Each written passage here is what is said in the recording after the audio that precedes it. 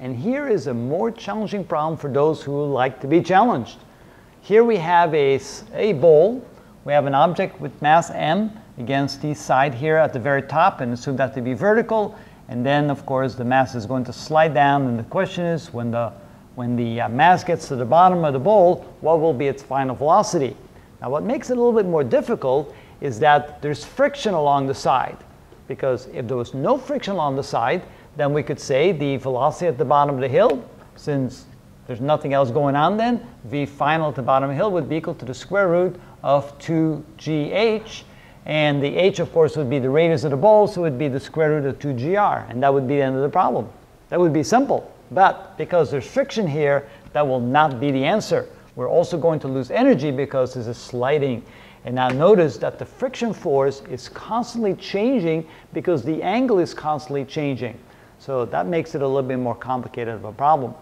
The approach is still going to be the same. We know that energy initial is going to be equal to energy final. And we can set up the problem the way we always do, is the work input plus the initial potential energy plus the initial kinetic energy is going to be equal to the final potential energy plus the final kinetic energy plus any energy lost due to friction. And of course, we're going to have some of that because there's friction here.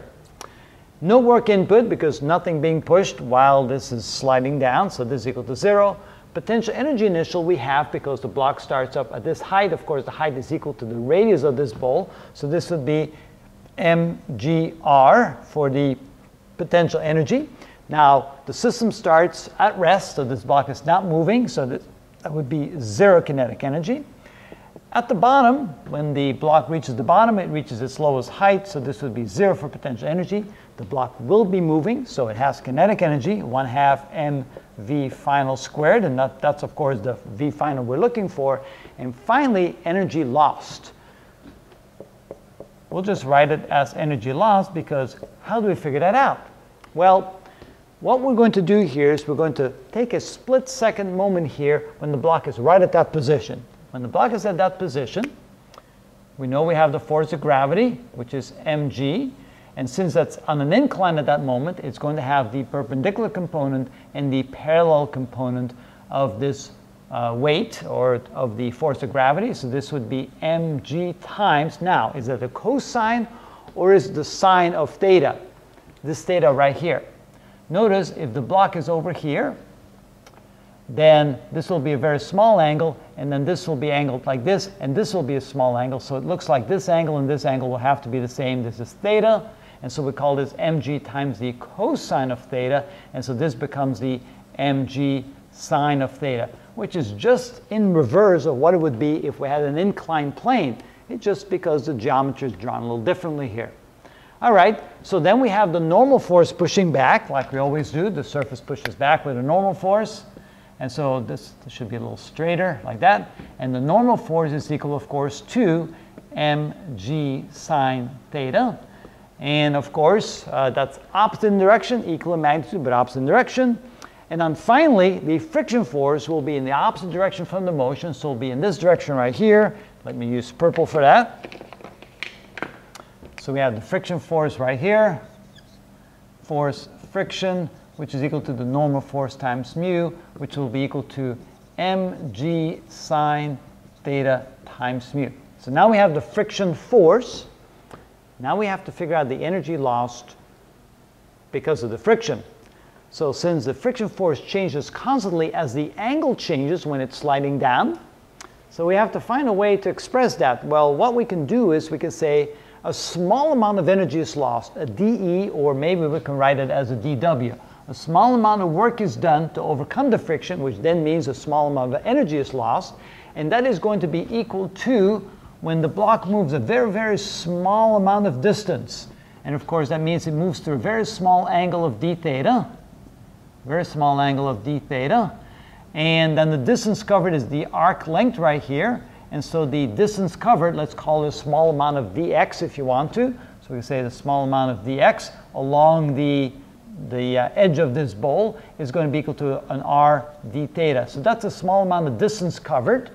And if we then multiply the friction force, mg sine theta, times the distance traveled dx, which is r d theta, then we have the force times distance form. Remember, work is force times distance, so it would be friction force times the distance traveled.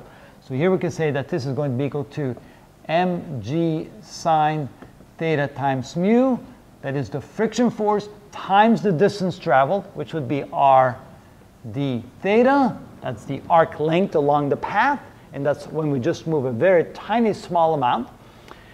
And then, of course, remember that we also have to multiply times the cosine of the angle between them, but since the friction force is in this direction and the displacement is in that direction, it's exactly 180 degrees. And so that would mean the cosine of 180 degrees is a -1. And so we know that the minus simply signifies that we're losing energy because we're doing work against friction. So we're good there. So now we have to figure out how much total energy is lost, which then of course would be the sum of all those little dW's that we need to add. And of course when we sum up a whole bunch of dW's, that's like integration. So that means that the work done, which is equal to the energy lost, is equal to the integral of all the dW's, which is equal to the integral of this quantity right here, which is mg sine theta mu times r d theta. Now, what is varying here? As this thing is sliding down, the angle is varying. It goes from 0 to pi over 2, or from 0 to 90 degrees. So we can then put the limits of integration in. This is going to go from theta equals 0. Yeah, I'll write that. Theta equals 0 to theta equals 90 degrees. That 0 is kind of small, and make it bigger like that. All right. Now also notice that inside that integral sign, we have the mass, which is constant, g, which is constant, mu, which is constant, and r, which is constant. All this can come out of the integral sign. So this will be equal to mg mu r times the integral of sine of theta d theta. And of course, we're integrating from theta equals 0 to theta equals 90 degrees, or pi over 2, which is equal to pi over 2. All right, what is the integral of the sine? Well, I know that the derivative of the sine is cosine, which means the integral of the sine is negative cosine. So this is equal to mg mu r times the negative of the cosine of theta, evaluated from 0 to 90 degrees. Okay, what is the cosine of 90 degrees? Well, that's 0, and the cosine of 0 is 1. So we could say 0 degrees, of course. And so that means this is equal to mg mu r times a minus. Well, how should I do that? Let me just put the minus in front of all this stuff. So I'll put the minus in front. There, get it out of the way. So now we take the cosine of 90 degrees, which is 0, minus the cosine of 0 degrees, which is 1. And of course, the minus times a minus 1 gives us a positive 1. And so this is equal to mg mu r. So that is the total amount of energy lost by this object sliding down the bowl right here. So now we can go ahead and plug that in here. So now what we have is we have mgr is equal to 1/2 mv final squared plus the energy loss, which is mg mu r. Then of course, the next thing we can see is that notice there's an m in each term, so the m's cancel out. We can then move this over here, and so then we have gr minus gr mu. I exchanged the r and the mu. Bring it over here, becomes minus, and that's equal to 2, or not 2, but 1/2 v final squared.